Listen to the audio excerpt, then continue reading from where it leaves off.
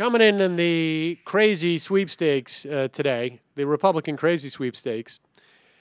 You know, if you're a Republican candidate running for Senate, I don't know, anywhere across the country, you could have one of two reactions to what Tod Akin said. One reaction could be, "Oy, God, that guy just blew his election. I'm so glad I'm not him. Wow." Mental note to myself. Don't, parse about rape and just stay away. That's one reaction you could have. Turns out there's another reaction you could have, which is, why is Tod Akin getting all that attention? Just because he holds what I perceive to be a very normal and balanced view about what rape is. Hey, advisors, gather around. What are we going to do about this?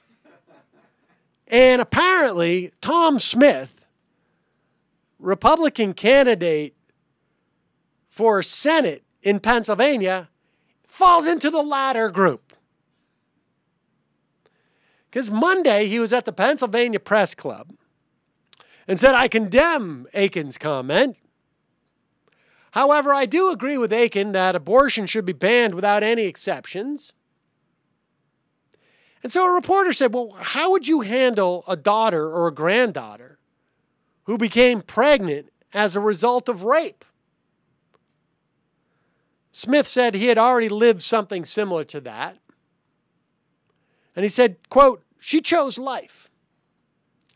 And I commend her for that. She knew my views, but fortunately for me, I didn't have to. She chose the way I thought. Don't get me wrong, it wasn't rape." So the reporter said, "Wait, I'm sorry. Can you clarify what that situation was?" And he says, "Oh, having a baby out of wedlock." And he added, to clarify further, "Put yourself in the father's position." Yes, it's similar. So in other words, just to explain to you, if your daughter or granddaughter has a child out of wedlock, from a father's perspective, that's just like her being raped. Now, let me break it down a little further for you. The important element about a woman being pregnant is not whether or not she's pregnant because she consented to having sex with a partner and decided to have a child or not.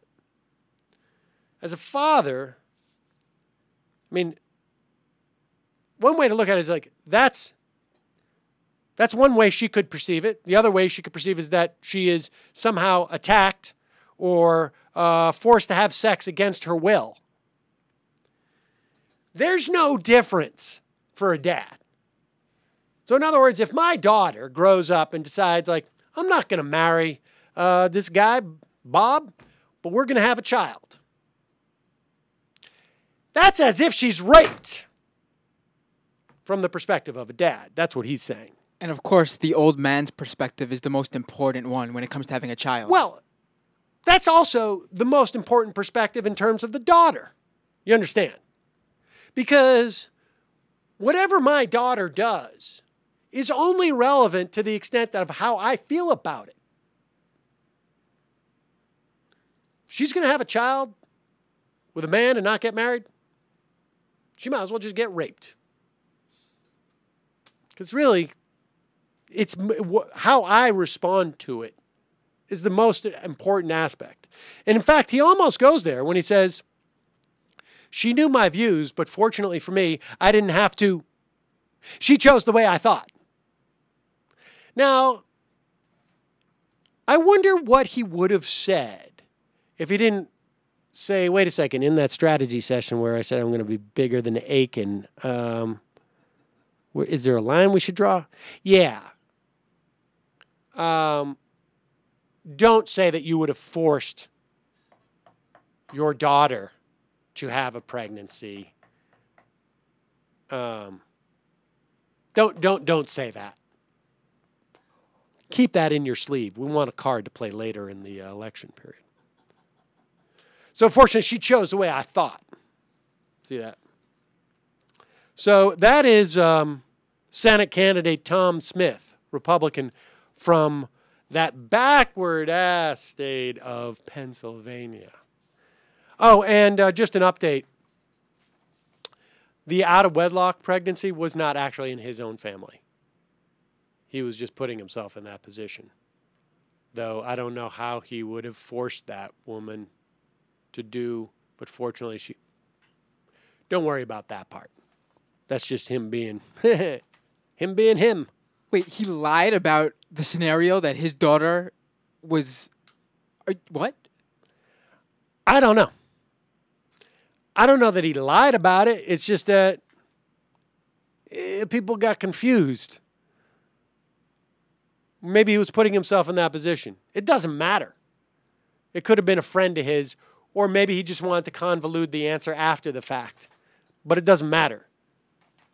At the end of the day, yes, you argue that makes him crazier. I say, no, it doesn't.